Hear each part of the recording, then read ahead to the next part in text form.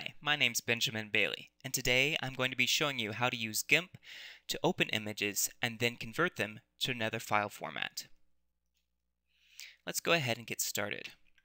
I'm going to go over here and grab a simple painting I did with my paint. I'm going to drag this up a little bit.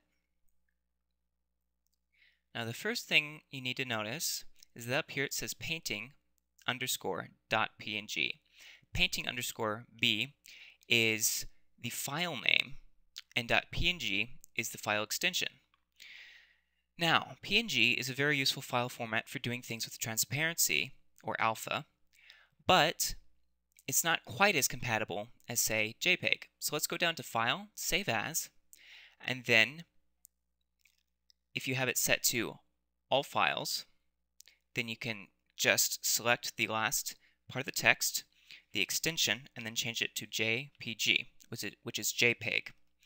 Alternatively, you could go all the way down and find it in this little browser, this little drop-down window, and let me see if I can find it. It's JPEG right here, JPEG, and then you can save it as, like that. I already have it saved, so I'm going to just replace it.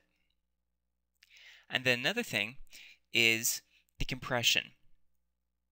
The way GIMP handles JPEG compression is that the higher the number, the higher quality image. But the lower the number, the more compression, and so the less quality of the image. Compression is just there to save file space.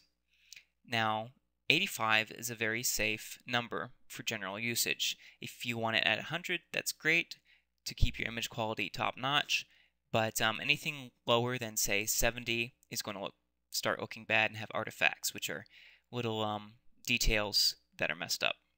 Alright, so we can just save it as 85%, and then save.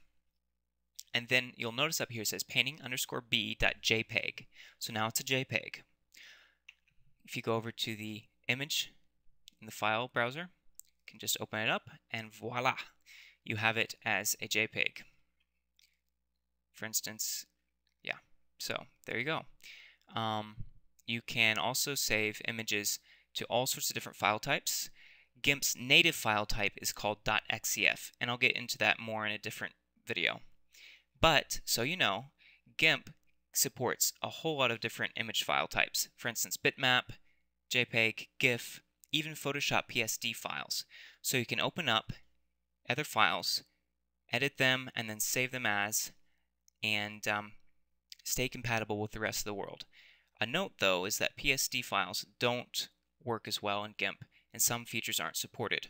But for the most part, you have a lot of flexibility with exporting files to different image types, and it's very useful. So enjoy converting your photos in case you need to be more compatible with the world.